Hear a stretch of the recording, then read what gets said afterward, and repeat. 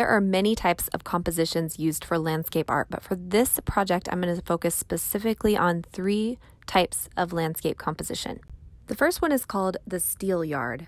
It's just kind of another way to say the rule of thirds. It's where you have something big on one side and something smaller on the other side. The positive space on one side balances out the negative space on the other side.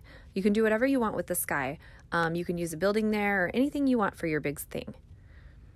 The next one is called the compound curve or the S curve, and it's basically just a big S in the middle of your composition. I use a river here, but you can use anything to make that S. You can use land, you can use a road, a path, anything you want.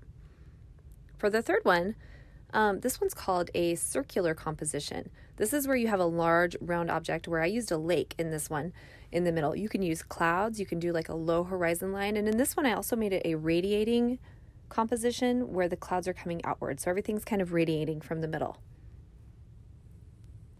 Always think about the rule of thirds when you're doing a composition.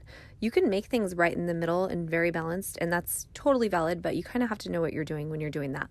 In the rule of thirds, you divide your paper or your canvas up into 9 squares, and you basically put the most important things on the intersecting parts. Those can be anything. It can be the cloud. It can be wherever your eye goes. I'll show some more examples and attach some more examples to the project. So for the first part of your project, draw an example of each type of composition and then see which one you like the most. One tip to figure out which one you like the best is to take a photo with your phone and look at it or flip it upside down, and then you kind of get a different view of it and you can figure out which one is your favorite. In our next lesson, we'll focus on atmospheric perspective.